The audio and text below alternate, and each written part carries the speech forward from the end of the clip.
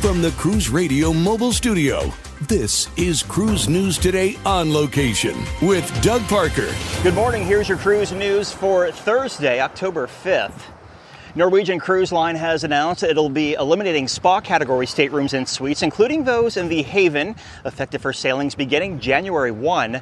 Guests who booked a spa category stateroom before October 2nd will still retain their privileges, but in order to offer additional thermal suite capacity to all guests, Norwegian Cruise Line will no longer be offering free access to the thermal spa. Guests wishing to have a thermal suite access pass will need to pay for it. The change is being made in effort to provide more access to the thermal suite area.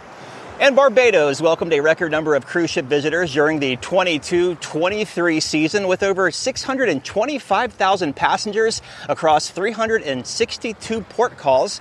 This represents an 86% recovery rate from the pre-pandemic season. Looking ahead, the island is expecting another record-breaking winter season, with 16 ships home porting there and the launch of several inaugural voyages. 25 cruise lines will call to the port of Bridgetown this season. And finally, Carnival Venezia made its inaugural call into Aruba this morning, greeted by some tugboats with a water cannon salute. The ship did a plaque exchange ceremony with port officials.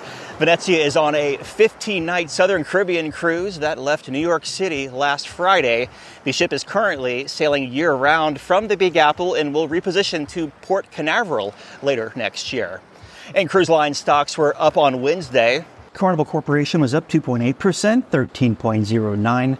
Royal Caribbean up 3%, 89.36. And Norwegian up 3.8%, 16.46. If you have a lead on a story, send it my way. tips@cruiseradio.net. Here in Aruba, at Eagle Beach, I'm Doug Parker with Cruise News Today. Have yourself a great Thursday. Cruise News Today is a production of Cruise Radio. For daily updates, subscribe to the Cruise Radio YouTube channel or visit cruiseradio.net.